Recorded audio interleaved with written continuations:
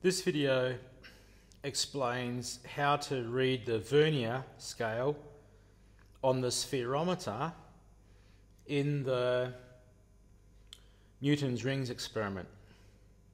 So the first thing I'd like you to notice is that there's a main scale here, there's a 0 mark, and in this direction, which is the direction of increasing radius of curvature, you have marks at 1 millimeter apart. So you got 0, 1, 2, 3, 4, 5 millimeters. You've also got marks beneath that scale, and they're the 0.5 millimeter marks.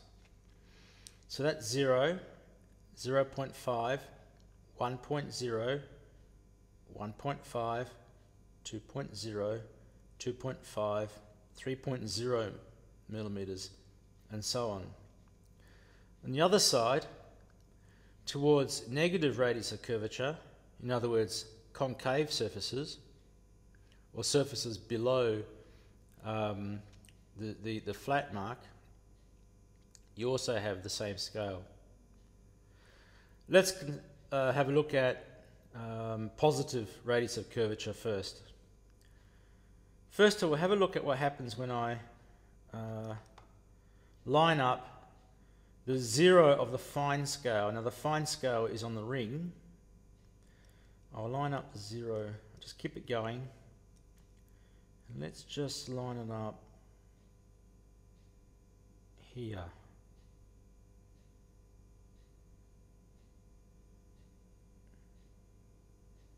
There. This is the fine scale along here, and the 0 mark of the fine scale is lined up directly, or pretty close, to that axis. When it's lined up, it's also actually the edge of that ring runs along the 0 mark. Now watch what happens when I increase or go towards increasing radius of curvature. It's this way. See which numbers increase. It's the numbers, it's the outer set of numbers. It's this set of numbers. As I go towards increasing radius of curvature, this set of numbers increases. And when I get to 0 again, it lines up with the 0.5 millimeter mark here, which stands to reason because there are 50 marks in the fine scale.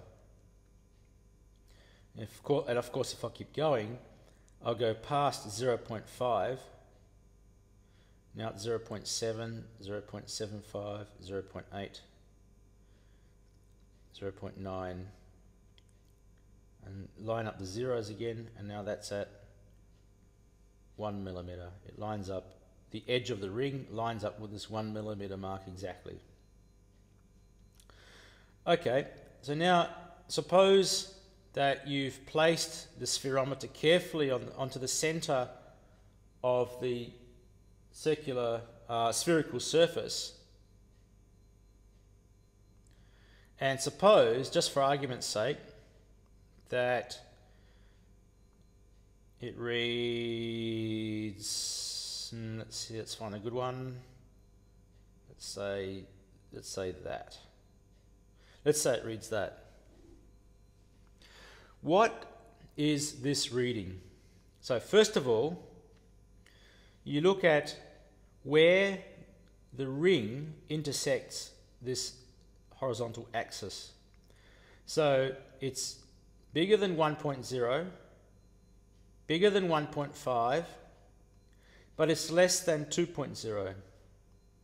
So it's between 1.5 millimeters and 2.0 millimeters. Write that down. It's between 1.5 millimeters and 2.0 millimeters.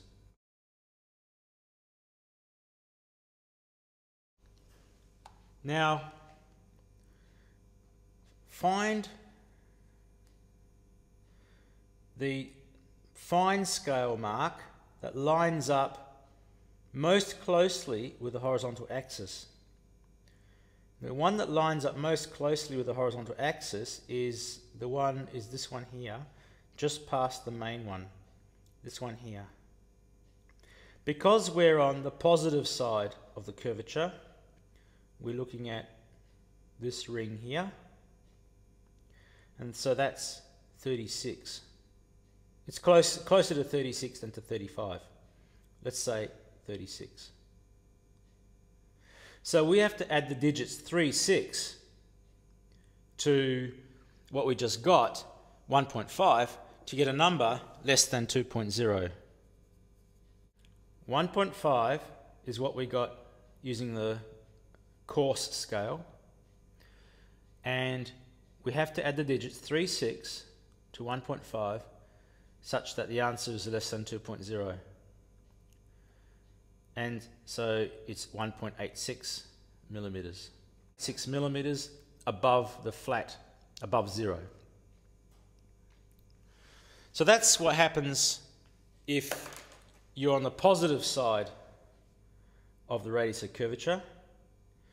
If for some reason you're on the negative side, it's very similar, but you just have to be careful to use the inner ring, and also things are a bit reflected. So that's 0. Now I'm going further and further below 0. And I'm going towards the 0.5 millimeter mark below 0.